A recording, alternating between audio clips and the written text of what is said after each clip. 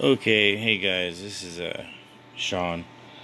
Um, what I'm doing right now is I just cannibalized the electronics out of a lightsaber that I built in Tomorrowland in 2017 in Disneyland, California.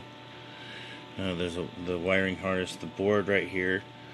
I can't really get a very good focus on it. Anyways, the board's a pretty good board. It came with a speaker, and it has clash on clash ability.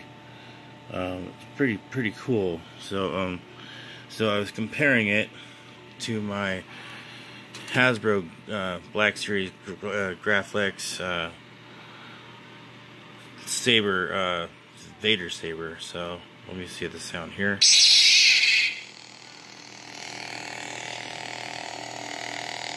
Obviously there's a speaker right there and all that. Pretty loud. Alright. Okay, there we go. So I've got the LED compartment on the Ultrasaber. This is the Ultrasaber Battle version 3 Battle Saber that I got in a mystery box. And I bought a grab bag too that I got a pretty good Aeon 4 lightsaber that I'm giving away on my Star Wars fandom group on Facebook.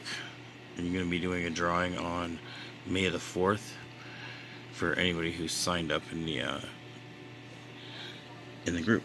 So, like I said, here's part of the assembly from the other saber, the old saber.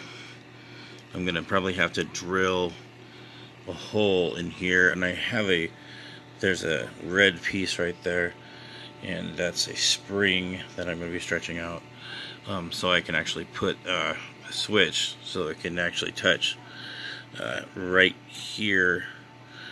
That's the on switch for it. So it'll be pretty simple. You just got to press them pretty much at the same time. So here, I'm going to show you how it sounds compared to the Hasbro toy. That's the speaker. That's me putting it up to the body of the V3 Battle Saber. And I'll show you that it has the clash on clash.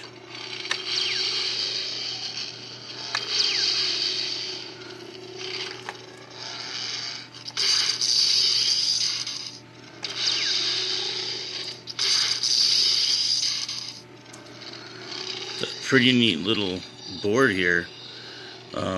You can spend up to like, I don't know, I think it's anywhere from like $40 up to $100 on a good board.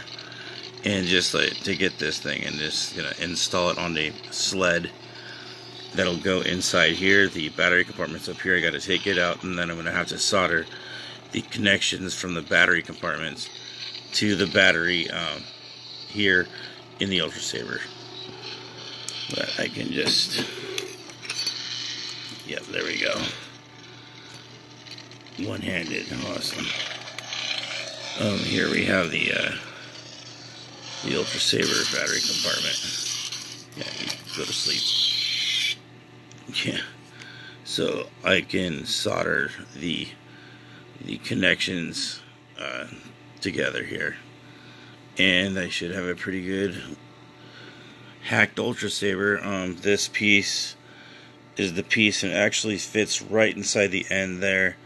I will put some like tape around it and just use tension to hold it. The board as well, so that way they fit snugly inside there and they don't rattle around, which I've heard is a problem with Ultrasabers. But hey, you know what, this is a really cool saber. I really like it. It should be easy to do spin tricks with. It's smooth and it's pretty cool. So that's what I'm up to. Have a good day.